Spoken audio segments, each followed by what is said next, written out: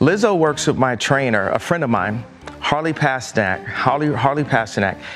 When Lizzo loses 10 pounds and announces it, the bots, that's a term for people it's like telemarketer callers, like on Instagram, they attack her for losing weight. I feel like everybody in America got my motherfucking name in their motherfucking mouths, in their motherfucking reason.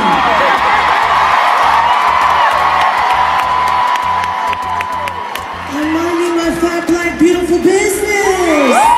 On Fox News with Tucker Carlson, Kanye West used Lizzo to make a point about people bullying the notion of bettering themselves through weight loss and adapting a healthy lifestyle, something he called demonic and the genocide of the black race. While Lizzo ignored those demonic trolls, it's hard to ignore when Kanye West himself name drops you. Lizzo acknowledged the fact Kanye West mentioned her on primetime television to decry obesity.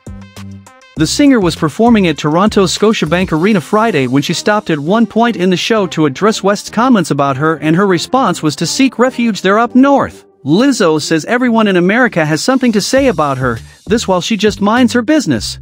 Everybody in America got my motherfucking name in their motherfucking mouths, in their motherfucking reason. Can I stay here?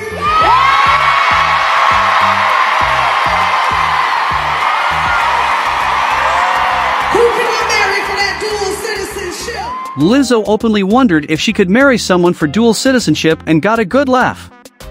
While deep down Lizzo may agree with Kanye over weight loss phobia, she might not be fully on board with him on the idea of WLM, so a subtle and diplomatic response is totally understandable.